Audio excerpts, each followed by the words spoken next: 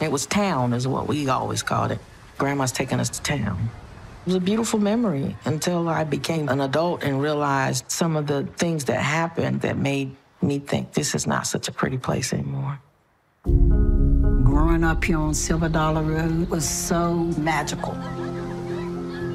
It was the one place you could go, you wasn't worried about being targeted by the law. That property was so valuable, and not from a monetary standpoint, but valuable because of the history. The first owner of the property, he was born in slavery times. My great-grandfather died without a living will. Before he died, he said, whatever you do, don't let the white man have my land. Okay, yeah. This is our beach. This is our land. Right? This is our water, our club, everything. This is our land. Okay. This is our home. Yeah. This is our club, our space, anything. There's word of part of the property being sold to someone else that the family had no knowledge of. We was getting threats.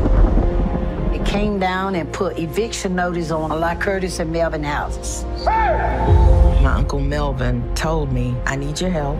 If they're saying we have to sign our rights away or go to jail, I'm going to jail. It was heartbreaking to see them change.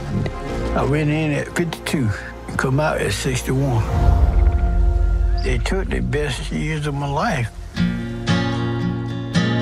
We fighting power, we fighting money. What are you doing? They really wanted this land. Can't you see that you're breaking? If you clear out Silver Dollar Road, what you gonna do with us? What you gonna do with poor people, period? Will it heal my wounded heart? The family can shout from the rooftops.